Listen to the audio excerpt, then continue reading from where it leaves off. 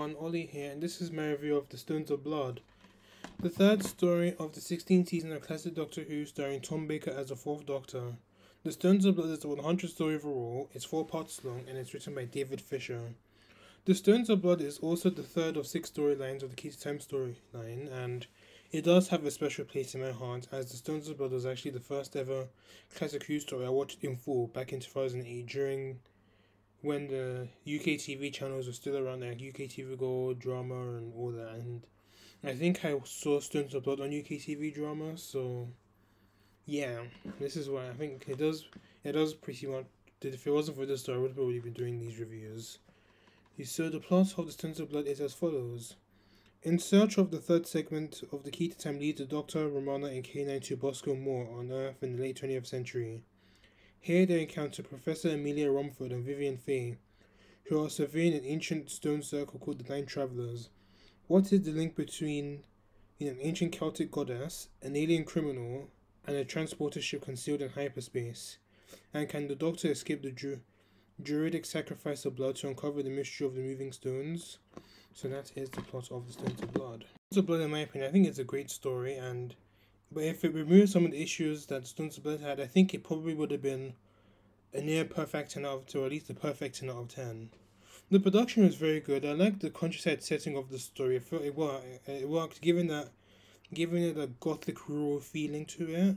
The sets were nice. I really like the carrier ship that Vivian Fay was using, and I liked how little elements from past Tom Baker stories were featured, such as a dead Rowan from the Ark in Space can be seen, and in Romana's Fall, a faceless robot was with her, and that was the same robot that was used to represent Sarah Jane's android double in the android invasion, especially without the face. And love the incidental music in the story. And I think this is the point in the Tom Baker era where we actually hear some great noticeable scores. A shout out to The City of Death, which I'll be getting to soon.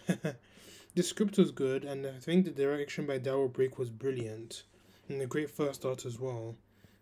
The plot, I must admit, even though the plot was very good, and though once again we do have elements of the Philip Hinchcliffe era creeping in, but I like how the Stones of Blood didn't do too much to try and emulate the gothic horror elements as other stories in the previous season actually tried to do. But this story is very much sci-fi. Even though I do wish the Stones of Blood could have been, I wish it could have been a little bit scarier, as a lot of folklore was mentioned, and there were druids at the start of the story, and they weren't even mentioned at all after they had all been dealt with, to say the least. And of course, this is the first time we actually get into more depth of the Key to Time storyline, as the Black Guardian is mentioned for the first time, as whilst the Doctor was working away on the TARDIS controls, the White Guardian tells the Doctor, through the voice only, beware of the Black Guardian, and of course the Black Guardian actually wants the Key to Time, and which causes the Doctor to later tell Romana that she was actually sent to him by the White Guardian, who was actually taking the form of the President of the High Council on Gallifrey, and this does give some foreshadowing to actually what happens at the end of the season, and then I get onto that when I get to the Armageddon factor. So the third segment of the Key to Time was actually the Great Seal of Diplos, which was actually used as a necklace by Vivian Fay / the Cesara of Diplos, who actually stole it and used it for her own dirty deeds. This story does have an abundance of memorable moments. I like the part 1 cliffhanger where Romana actually falls off the cliff because the Doctor pushed her off the cliff. Even though I think something did push her off the cliff, but it definitely wasn't the Doctor. I remember watching that scene very well at age 9, and I liked how Professor Rumford was able to rescue the Doctor, whilst she was being sacrificed, whilst the Doctor was almost getting sacrificed by the Druids. Granted, they ran away afterwards and we never saw them again, but the Doctor's trial, with those sparkly things, does definitely deserve a mention, but I'll get into more on that a bit later. So, yeah. To the acting, which was very good. Tom Baker was very good here, even though most of his performance in the story was comedy, but it was good comedy, and I think his comedic side definitely does come out a little bit more during his one-handed trial, like at the hands of the Megara, the sparkly things I was mentioning earlier. And I think my favorite part of the story when he puts on his own lawyer wig and actually defends himself, as one of the Megara that was defending him was clearly not on the Doctor's side, even though it actually was, but it was pretty obvious that it wasn't on the Doctor's side. And we also like the bit when obviously the Doctor couldn't really do much, so he just sadly he throws his lawyer wig down and prepares to get killed, but then he actually pulls Vivian towards his side to try and like interfere with the execution, but as it did stun, and that's how they're able to find out that Vivian Faye was actually the Cicero Diplos.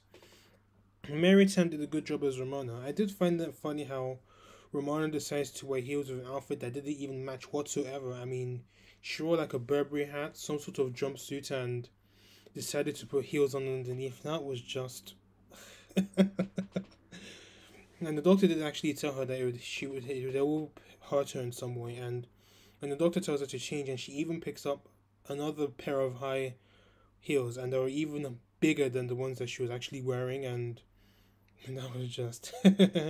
So obviously, when Romana starts realizing that it was starting to hurt her a bit, she decides to go barefooted. And then obviously, when the doctor rescues her from the cliff, she decides to change her entire outfit. And because the doctor told her to put on some boots. But when I say boots, she just put on another pair of high heeled boots. But we can't win them all, I guess. And yeah, I think Romana's naivety is starting to creep in a little bit in this story, and I think Romana is definitely starting to mold into the classic damsel in distress companion. As obviously part 1 she falls off the cliff, if in part 2 she's sent up to the carrier ship thanks to Vivian Faye.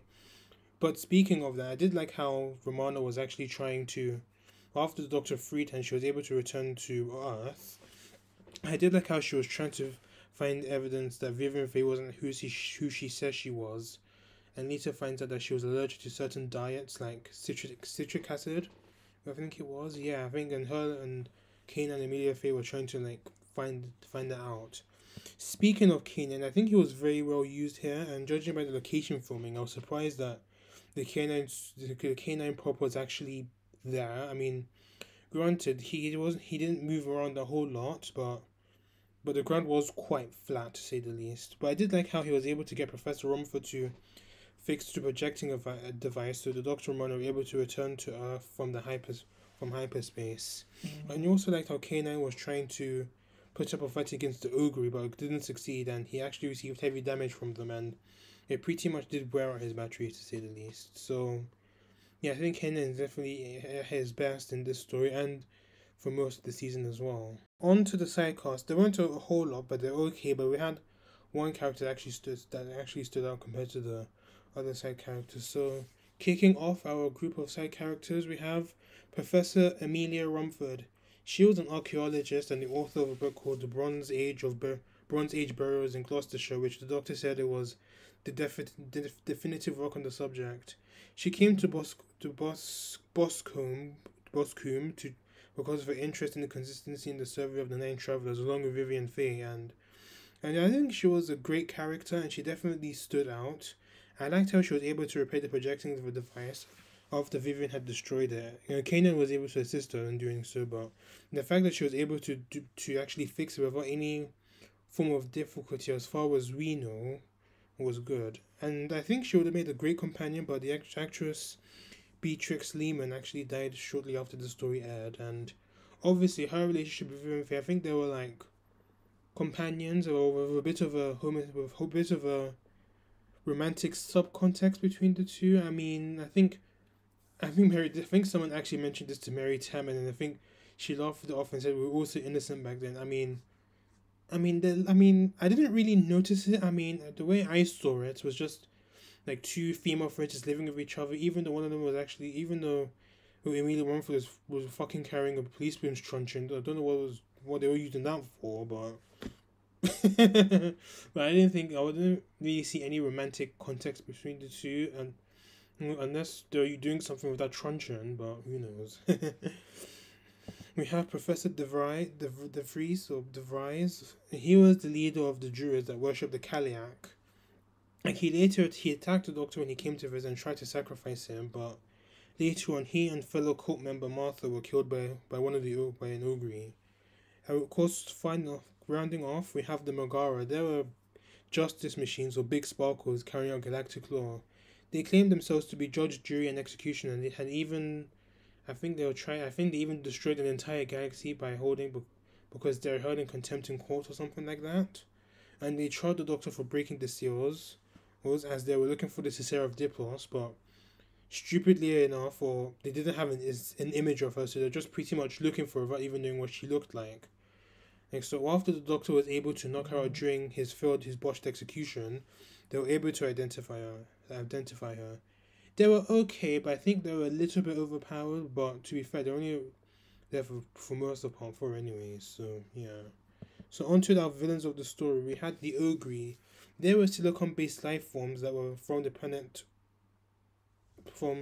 their home planet. I've forgotten. I think it's Ogrius or something like that. And they were big, deadly moving rocks, and they fed on blood. And they were okay, but they were meant to have been like rocky humanoids.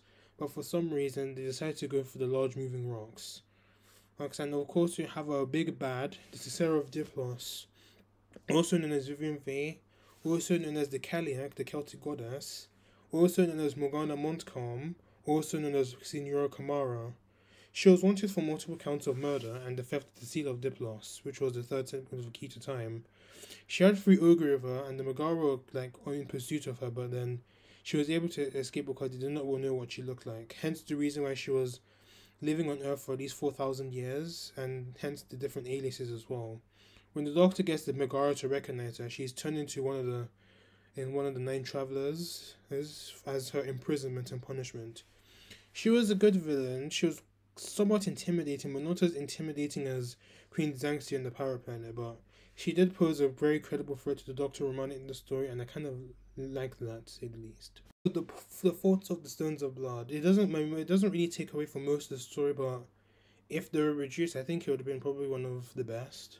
I mean, it is what I think are the best Tom Baker stories, but so to get to first of all, I think the pacing was a bit iffy in some parts, and it did drag a little, but I think the overall pacing was actually okay. But I think the pacing issues are mostly seen in the beginning, to say the least. And some elements of the story weren't explained at all, such as the giant footprints the Dr. Romana encountered upon arrival.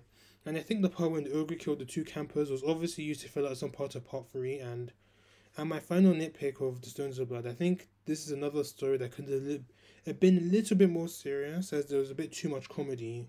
And to be honest, I think that's my main issue with the Key to Time itself. It was very comedic. I mean, there's nothing wrong with too much comedy. I think it could have been alleviated a bit to be a bit more serious, and just they could have balanced it out a little bit more. I think the most comedic elements can be seen in the following story, The Androids of Tara. But I think this is the problem this season actually has, and a major problem in the Graham Williams era as a whole. And another fault I have is Romana's character. As I did mention, I think she's starting to regress, as she's pretty much molding into the damsel in distress companion here. And obviously she falls off the cliff in part 1.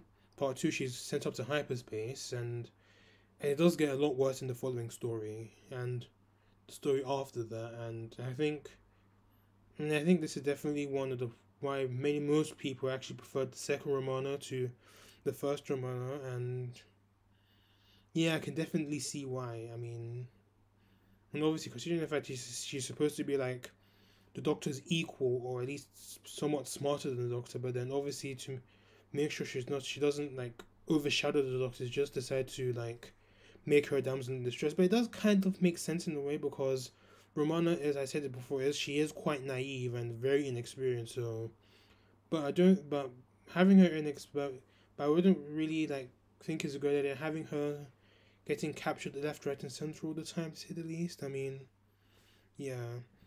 And although this isn't the fault I actually have with the story, but I would say this is an improvement. I think that would have made a slight improvement to the story, as obviously the Stones of Blood was the 100th story ever made in Doctor Who, and it is a very big milestone. And also Doctor Who was actually turning 15 shortly after, a couple of days after part 4 aired, and nothing was actually done to celebrate the occasions on screen. And there was supposed to be, but there was a scene where Romana and Kanan actually surprised the Doctor with a 751st birthday party. But it would have been nice to see, to be honest, but Graham Williams thought it was it was a bit too self-indulgent, but I mean, you can't win them all, I guess. So, to conclude, The Stones of Blood is a very good story. It's a very fun watch, and it's a very witty story as well, and doesn't actually like.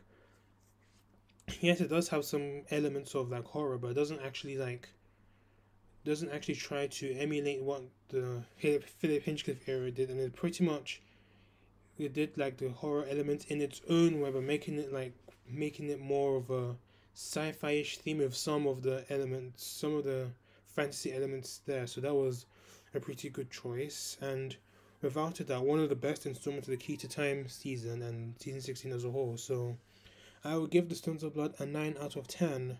My next review will be The Androids of Tara, the fourth story of the Key to Time. So thank you for watching. Please let me know what you thought of this review and The Stones of Blood itself. Well, please let me know what you please subscribe to my channel if you haven't done so already, and join my Discord server if you want to do so. Until then, sayonara.